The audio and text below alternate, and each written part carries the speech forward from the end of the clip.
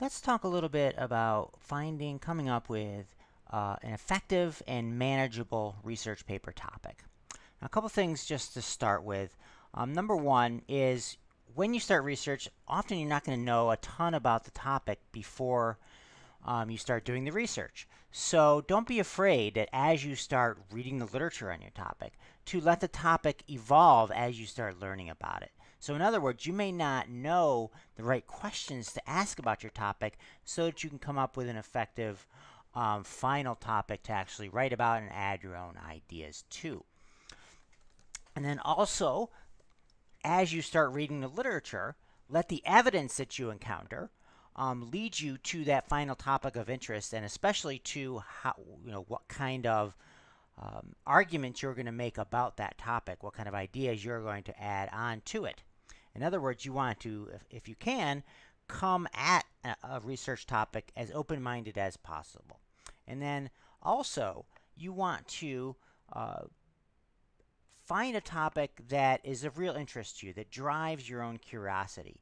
If you can find an aspect of a topic that does that, research shows that the paper that you produce will be better. Your grades will probably improve as well. Now,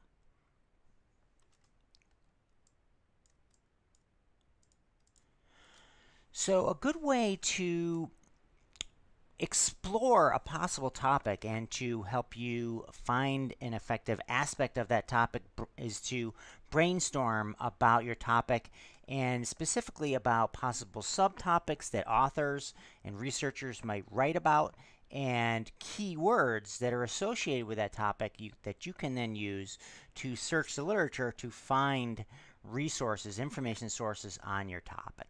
And one easy way to think about this brainstorming process is to ask yourself what we call the 4 W's about your topic, and that is who's involved, where geographically am I talking about or am I focusing in on, when in time am I looking at this topic, and then the large one is what sort of disciplinary lens am I looking at this topic through.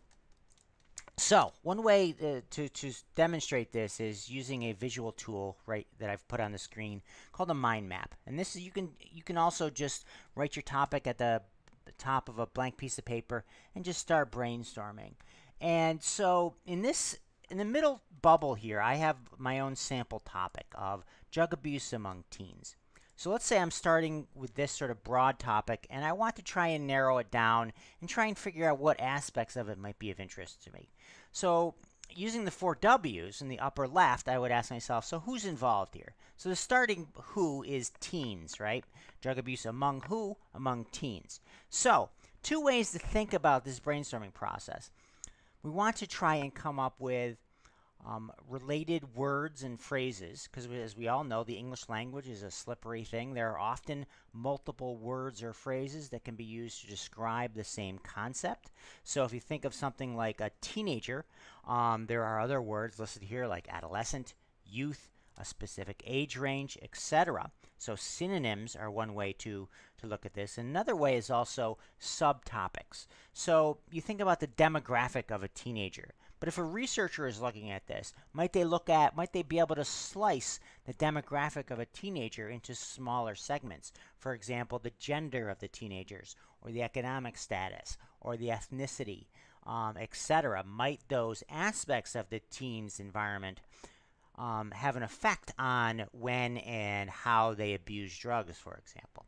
So that is the first W, that's who. The second W is probably the most overlooked aspect, and that's, or I mean, the most straightforward aspect, and that's where geographically are you focusing in on. So in my example topic, drug abuse among teens, do I want to focus in on teens all around the world, or might it be more effective to focus in on a specific country or state or region, or compare different geographic regions? Do I want to look at rural versus urban teens in the United States or in New York State, or compare teenagers who are abusing drugs in California and New York and see if the laws in those states might be having an effect? So that is where, fairly straightforward. The third W, when, is actually the most overlooked aspect, and that is, primarily, is there an historical aspect of your topic? So in this case, drug abuse among teens. Am I only talking about drug abuse among teens as it exists today? Or would it also be useful to me to look at how it existed in the past? Do I want to, for example, look at how drug abuse has changed among our teen populations over time, or do a comparison between, let's say, 1960s teens and today's teens? Do I want to see what has changed over time? And that will not only have an impact on my topic and possible ways to narrow it down, but it can also have an impact on the kinds of information sources that would be useful to me. So, for example, if I'm only looking at drug abuse among teens as it exists today, something that was written in the 1960s may not be useful to me. But if there's that historical aspect that's might play a part of my topic, let's say I was comparing 1960s teens to today's teens, then something that was written in the 1960s would probably be crucial to my topic, and I would want to seek out those information sources. And in addition, this can also have an effect on the search tools that you end up looking through the literature in. So if there's an historical aspect of your topic, it may prove useful to find a history database to see if there's something that talks about the history of drug abuse among the teen populations in the United States, for example. They might look at it from a sort of holistic overview to give you that sort of what has changed over time, right? So that is the third W, when. Now the fourth W is probably the most open-ended aspect, but the easiest way to consider this is, what disciplinary lens or area of study am I looking at this topic through? Now, a lot of times this will be pretty self-apparent based on your topic, but sometimes, like in this one, drug abuse among teens, well, am I looking at this from a psychological perspective, from a legal perspective or a criminal justice perspective, from a family counseling perspective, from a health perspective, from a media studies perspective, how it's portrayed in the media?